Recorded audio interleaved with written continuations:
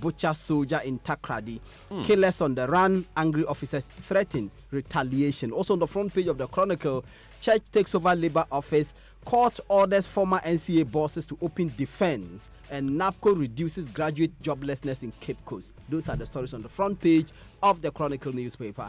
The Finder has that particular story on the NCA on the front page as the banner headline. There's one about job fair opens employment opportunities for over 15,000 people. What, 1,500? Yeah, no extra zero. Now, introduce regulatory regime to control arms in Ghana. CDS to government, and 6 Ghana missions abroad issuing passports. That's on the front page of the Finder this morning. The Gold Street Business has 6 oil exploration blocks up for grabs in Voltarian Basin.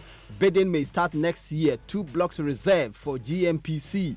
Producer inflation remains flat in April at 7.1%. Back page of the Gold Street Business. Kweku Awachi promoted as Executive Vice President of Talo Oil PLC, and Casapreco wins Outstanding Alcoholic Beverage Company. Congratulations, Mr. Awachi. Absolutely, yes.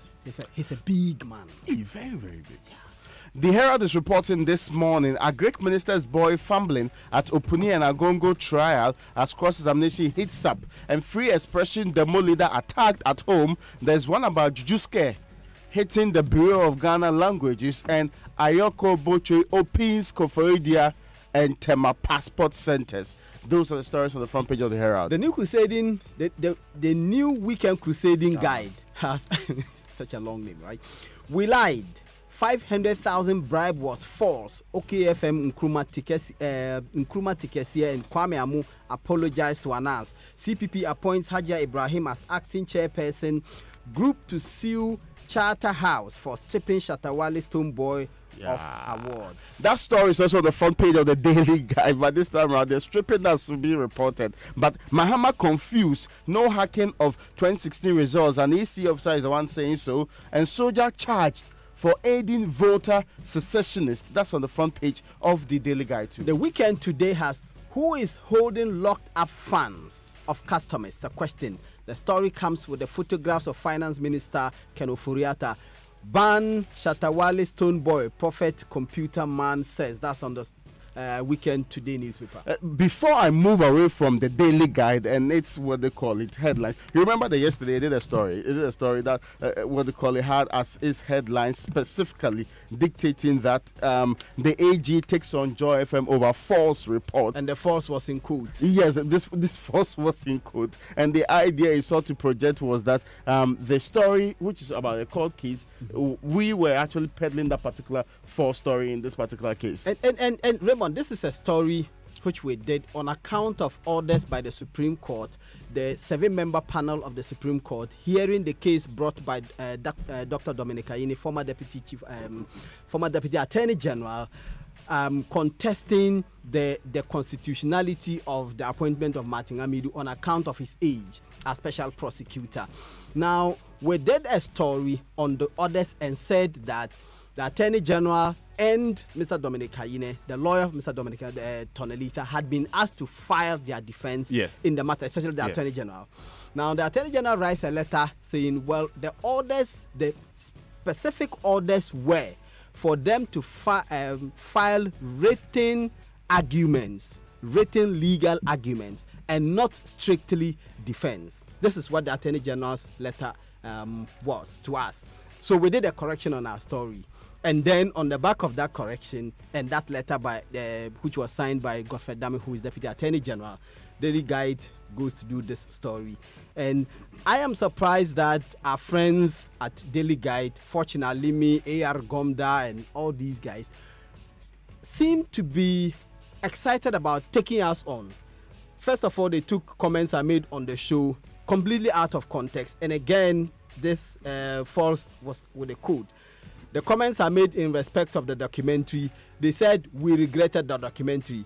when clearly We I did never not said regret anything it. like but that. It's good that we've been able to come out and clarify it, and to all of our listeners out there, these are the facts as they stand. No, really. but the difficulty is that for a paper that has found the Takoradi girls and reunited them with their family, it is difficult. The family have not seen Look, the trouble that you look for Hold on, on hold this on. program. I'm saying that It's okay. I'm turning mics off, ladies and gentlemen. I have turned the mic off. Let us finish. I think that as media houses, there are a lot more problems for us to focus on this in this society rather than focus on each other. I think it's completely unproductive. Okay, I'll move on to the Ghanaian Times. But since you say I should not talk about who found the girls, okay. Now, the Ghanaian Times is reporting this morning. Let's smoke the peace pipe to end protracted litigation. This is the Global Evangelical Church and the EP Church. Now, there's a story on Satawale and Stoneboy too, but Odeneho Kwafu Akoto III actually has been affirmed as the paramount chief of Akwamu. And there's one about danger looming at the Kwame Nkrumah interchange as illegal bus terminals spring up close to the rail track. And 9 suspected Nigerian internet fraudsters have been let go. You just did danger looming, right? There's Yes. also danger looming on the streets of Accra. Yeah. That's on the front page of the Daily Graphic Danger newspaper. everywhere. Pedestrians in danger as naked live wires portend electrocutions. But also on the front page of the Daily Graphic, man heads for court over EC's online registration. I've not seen any MOU, that's corner of Manya Krobo. Court orders arbitration on Unibank. Back page of the Daily Graphic, Kwesi Appiah Jan to smoke peace pipe. And Kotoko reach semis. Kotoko. Kumasi Asantu Kotoko reach semis of special competition. Hold Ediana 1-1 at Doma Hinkro. Instructive. Now, the Daily Statement is reporting this morning that two have been accused. Two have been accused I pay you. He has a problem. I'm a retired Kotoko fan. I'm retired from Kotoko. Now, the Daily Statesman is reporting this morning that 2 accused in triple classes, they have been jailed. There's one about CPP national chairman resigning, and the Nkrumah's party strategizes to regain glorious past. And that's in quotes on the front page of the Statesman. Before we do anything else, I want to hear about these ganja boys. Daniel, it's a sad story. The story which was filed by Kwesi Alfred Adams of the Chronicle newspaper from Takoradi is that there was a clash between 3 military personnel from the Takoradi Air Force Command with some suspected weed smokers, Indian hemp smokers, at Asakai, a suburb of Takoradi. I'm sure you know. Asakai. Asakai, okay. Asakai. You is okay. Raymond Go ahead. said It's a part of. Asake. Hey, Malik. It's a part of Takoradi. You go ahead. So there was a clash between these 3 military personnel and these guys. Unfortunately, it led to the death of one of the military personnel. The story is that the military personnel, who were not in uniform, by the way, went to the area to confront these persons because they snatched a mobile phone from a lady friend of one of the soldiers. Now, in the course of the confrontation, the suspected weed smokers picked cutlasses and they inflicted cutlass wounds on the soldiers.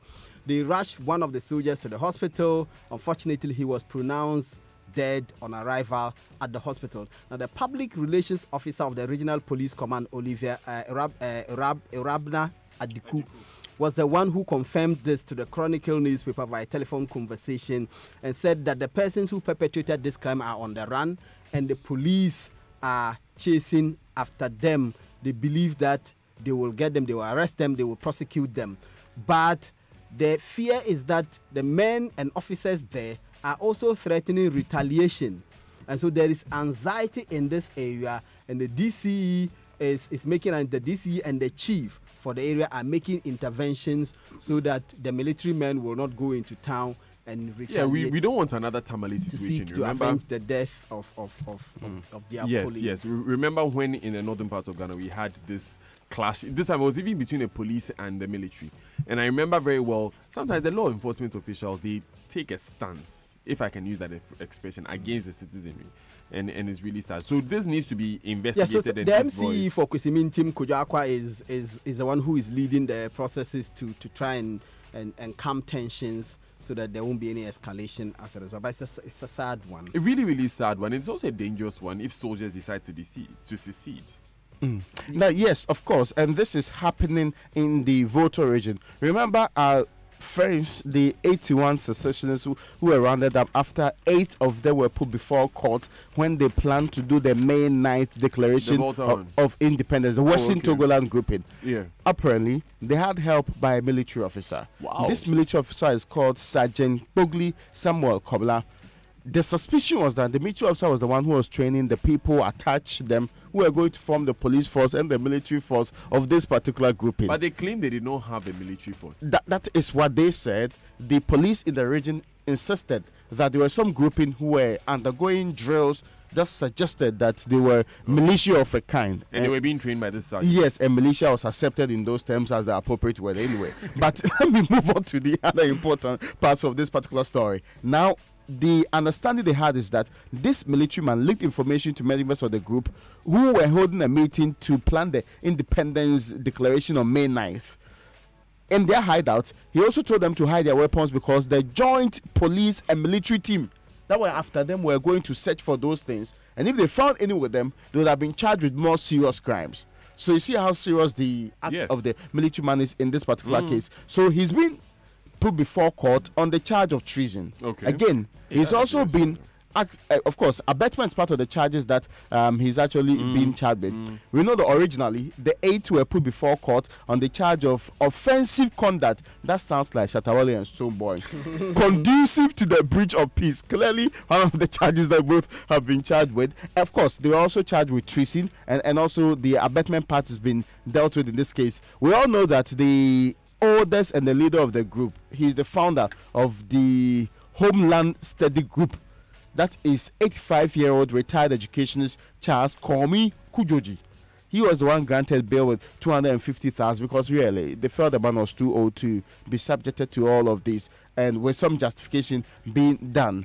Now we know that they went to court for the first time, and they're also supposed to be going back to court, and the rest have actually been making since then, since they were appeared in court the first time. Yeah. We've not heard much from the group. We also heard that a group similar to this, calling it a youth organization in the Volta region, held a press conference saying that their motive has been misconstrued. All that they demanded was a meeting with the president on the way forward in dealing with their issues. In fact, they insist that the constitutional state of the Volta region under Ghana is illegal anyway. Let's stay in court, shall we? We know the case that the state has brought against some 5 former bosses at the National Communications Authority.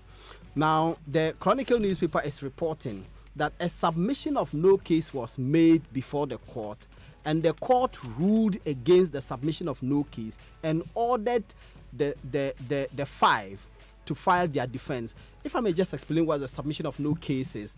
Usually when a case is brought before, especially criminal cases are brought before a court, the prosecution has a mandate to adduce evidence to warrant the conviction or to establish their case against the person against whom they have brought the charges. Now, at the end of the submission of the case by the prosecution, usually defense attorneys would determine whether a prima facie case has been made or not. A prima facie simply means on the face of it, is there a case to answer by the suspects? If there is no case to answer, then they will submit what the lawyers call submission of no case, just to tell the judge that, look, the prosecution has not been able to discharge the burden of proving beyond reasonable doubt that these persons committed the offenses that they are bringing against them. In some cases, the submission of no case is upheld if the judge believes that the prosecution has not been able to prove his case on the face of it. But in this case, Justice Eric Che Bafo, who is the High Court judge presiding over this matter, is of the view that no prima facie case has been established, and therefore the 5 persons here, and let me just list them, they are the former board chairman, Mr. Eugene Bafo Boni. He's a former board chairman. There's William Tevi, who was a chief executive of the NCA at the time. There's Nana Owusu Ensao. He's a board member. Alhaji Salifu Mimina Osman, formerly a deputy national security coordinator, and George Derek Opong, a businessman. The 5 of them are the persons who have been charged in respect of this case. The judge says all 5 of them, the prosecution's case has been made, a prima facie case has been established, and therefore they have to open their defense. Now, 15 of the 17 charges, according to the story, were all struck out. They were discharged and acquitted of 15 of the 17 charges. The remaining 2 stand, and all these 5 have to open their defense in respect of that. But what does that mean in terms of the weight of the case if 15 of the charges have been It means struck very out? little, actually. Oh, okay. It means very little, because sometimes there are substantive charges and there are minor charges as well. You can have 1 charge on the strength of the evidence adduced. When you are convicted of it, it actually has. So what are the remaining implications. charges? So what is happening is that the lawyers who are lawyers for the 5, and these are Abu Juan, Godwin Eduji Tamaklo, our friend Godwin Eduji Tamaklo, Samuel Kujo, Bafu Gezi Jima, Asasi Jima, and then Randos Chimosi Ankra. These are the persons who made strong arguments, according to the story, arguing for the submission of no case, but Justice Eric Chebafo disagrees. So they will open their defense starting on the 30th May, and then they will go into the matters. The prosecution has already called 6 witnesses to testify. Something is happening on the 30th. Yes, there's a Joy Business Health and Wellness Trade Show. Yes. It's on the 30th of May as well, so yeah, it's a good date. Everyone.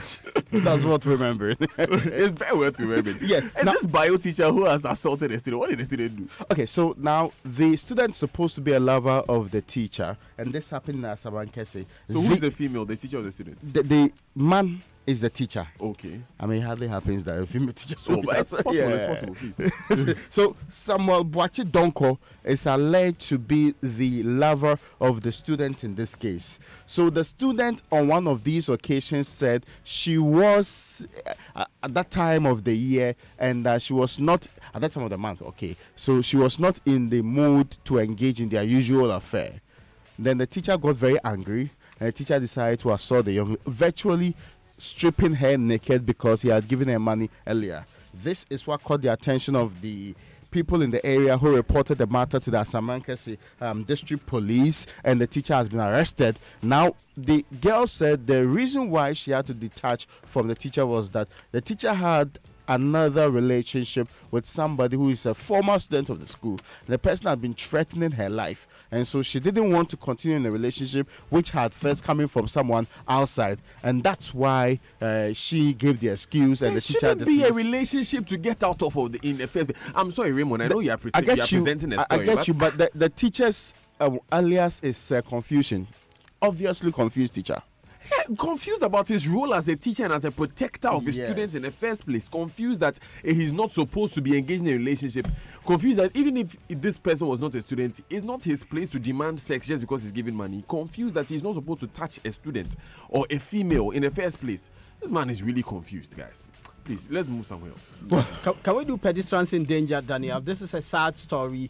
And so the Daily Graphic story, compiled by Nana Konedu Ajmai, is that pedestrians in Accra are at the risk of suffering electrocutions because a number of street lights have naked live wires dangling on them across the capital. And this is not limited to one place. It's happening in many places. And the people who are at most risk are children. And Daniel, you just have to look at the front page of the Daily Graphic, the photograph there. You see school kids, a bigger boy holding the kid brother, and the kid brother is holding the pole very close to the naked live wires. The graphic reports that some of the live wires have actually been sellotaped. Others are left completely naked, and you can see the photographs that the paper has published. Daniel, electrocutions frighten me because 3 years ago, 11-year-old niece of mine died through electrocution. That's terrible. This innocent girl went to take a bath. She left her towel on some iron poles that had been left by a welder. Now, there was a naked wire which was attached to a roof. Now, these poles somehow just attached to the roof, then took current from the naked wire, from the electricity pole, and then all the metal poles on which this lady had put her towel were all charged. So she took a bath, just came there to pick her towel, and then that was it. This poor innocent girl, 11-year-old, was electrocuted. So when you see things such as this, when you see open cables on the street, it's frightening. But it's a graphic illustration of our lack of care. It's Malik, first of all, I'm eloquent very testimony sorry. to sometimes the nonchalant attitude we put to safety of ourselves. And I think that the authorities must take this seriously. First of all, honestly. like I was saying, Malik, I'm very sorry. It's really for sad. your That has loss haunted the to family for years, about 3 Wow. years ago. Please. You don't want Painful. to tell the story. You know, they say that experience is the best teacher, but a wise man learns from others' experiences. So please learn from Malik and his family's experience. On that note, we go on to our online news review, and it's brought to you by Zenith Bank in your best interest and Goil Good Energy. Now, you can make your day more productive by relying on quality fuel from Goil, your 3-time CIMG Petroleum Company of the Year. Goil Super XP and Diesel XP are additivated to enhance strong engine performance and prolong the lifespan of your vehicle. Above all, you are guaranteed extra quality with our fuel analyzer from our mobile laboratory van. Get your money's worth every day by buying fuel and lubricants from any of Goil's over 360 service stations and experience good energy. Buy Goil, go Ghana. Goil, good energy. Goil, Yenara, Yedia. Go night with Zenith Bank and have dinner on us at the Plush African Regent Hotel. Now, isn't that exciting? To enjoy this offer, simply use any MasterCard to make a minimum purchase of 500 Ghana cedis on a Zenith Bank POS as the African Regent Hotel and be rewarded with a free dinner or a discount of 100 Ghana cedis on other meal options. Visit the African Regent Hotel today. Use any MasterCard on a Zenith Bank POS and have dinner on us. Go light with Zenith Bank, pay light. Zenith Bank in your best interest. MyJoyOnline.com has the Catholic Church remaining alert. Catholic Church remains alert to face security threats, as according to the Metropolitan Archbishop of Accra, Most Reverend John Bonaventure Kofi. AIDS Commission criticized for ignoring potential HIV breakthrough cure. Africa News, this is from the Super Morning Show yesterday, right? Yes, this is from SMS yesterday.